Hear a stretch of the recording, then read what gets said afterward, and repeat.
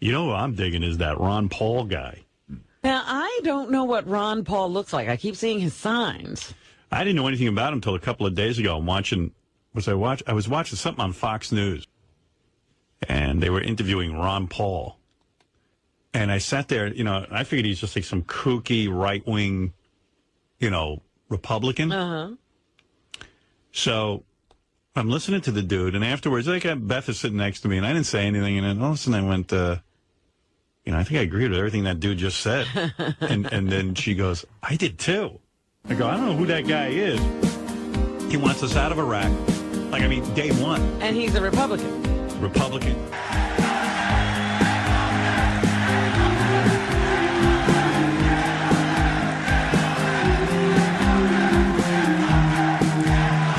These are the core issues that are laying the American people with debt. Why are there so few of you? Why is the debate not run by more people like you that are debating trillion-dollar issues that we actually have, as opposed to this pro wrestling we get? There's nothing wrong with what the founders talked about. They talked about having friendships and trading, getting along with people, and staying out of the entangling alliance in the internal affairs of foreign nations when it's none of our business.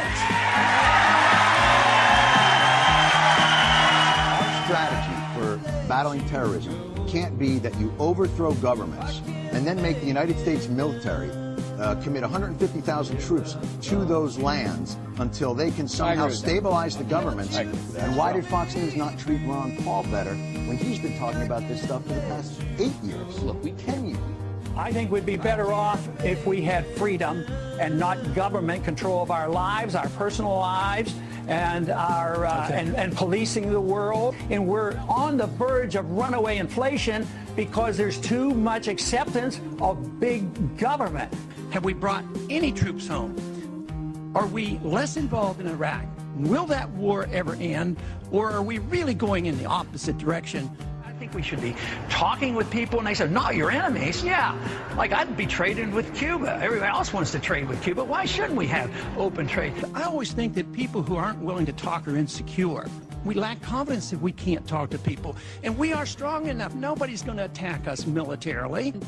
At the risk of going over our time, I just want to say, having campaigned during the last presidential election, you had the most enthusiastic supporters of anybody I ever saw. I'd love to hear that. Your message obviously resonated with a lot of people. Thank you. You're going to encourage him. Are we ready for Ron Paul? Are we ready to kick off this revolution? Let's hear Ron Paul. Ron Paul. Ron Paul. Ron. I look at the Republican field, I see, Palin, Bachmann, Pawlenty, Mitt Romney, Donald Trump, I think, is talking about it. Some interesting people, some smart people in that mix. There's no way any of them are better than you for the Republican nomination. Let's just be seriously. No, I mean, and when you look at your articulation of the actual, I'm not saying your answers are all right. I don't know whether your answers are all right or not, but I do know the way that you frame the debate around the issues that this country faces is the most honest of almost any politician that I deal with. Do you not have an obligation at this point to run for president? Paul. Ron Paul. Ron Paul. Ron Paul. Ron Paul.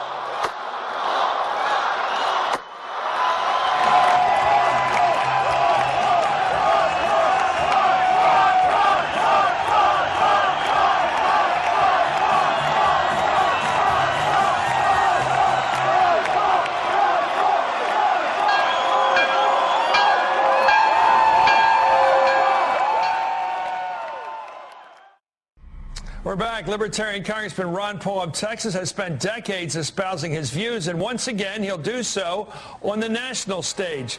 This morning, today, he announced he's running for president for the third time. He joins us now from New Hampshire. Welcome, Congressman. Thank you, Chris. Well, Ronald Reagan ran 3 times. Maybe this will be the one for you. But once again this year, Republican Congressman Ron Paul of Texas won the CPAC presidential straw poll. And once again this year, Mr. Paul delivered a stirring, rousing, optimistic message about liberty. The simple question is, can Barack Obama be defeated?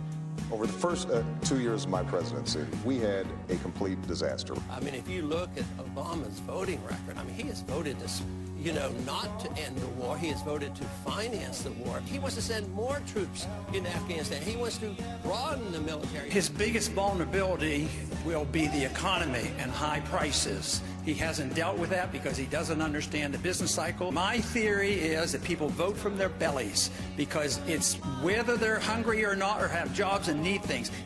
Way, but they won't laugh as much as they did last time. They won't. Last time they'd laugh and they'd scorn my foreign policy and they'd laugh at my monetary policy. They won't laugh any longer. And we're in big trouble. Prices are going up. Unemployment is continuing to go up. And we have not had the necessary correction for the financial bubble created by our Federal Reserve System. And until you allow the correction and the liquidation of debt, you can't have growth. Mr. Kaine. Who's the leading candidate for the Republicans for 2012? I don't know. Has the New York Times picked him for us yet? I don't know. I keep hearing the last one. Yeah, I don't know. I didn't see the Times. No thoughts? Today. No thoughts? I think Ron Paul. Just remember, the Soviet system did not collapse because we had to fight them. They collapsed for economic reasons. So it makes no sense for us to think that we can keep troops in 135 countries, 900 bases, and think we can do it forever. On these kind of issues, spending and debt, are you different than the rest of the field? A lot of people who watched me 4 years ago said, boy, it sounded good what you were saying, so I went and checked your record, and their eyes would get open and say, you actually voted that way. You don't see anybody else who has that kind of a record right now. I like mandates. The mandates work. Beg your pardon? Here we, I didn't know you were going to admit that. No, absolutely. You like mandates. Let me tell you what kind of mandates I like, Fred, which is this. If the ones you come up with. I think there's something that has to do with credibility, and they know that I'm leveling with them, and I've done it all along, and I've expressed these concerns for 20, 30 years. Let me ask you about a couple. He's being treated differently, and frankly by me as well as a lot of other people this time. I think he was seen as kind of a fringe candidate 4 years ago, but he's a real player in the GOP race this time. He hasn't changed his views, but the Republican Party has with the role of the Tea Party.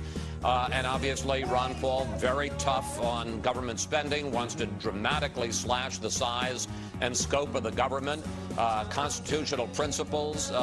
So, you know, he's a real player in this race now. I say this with amazement, but it's becoming more and more clear that we live in the age of Ron Paul, Judge. I mean, you stop and think about it. Who's the father of the Tea Party? It's Ron Paul.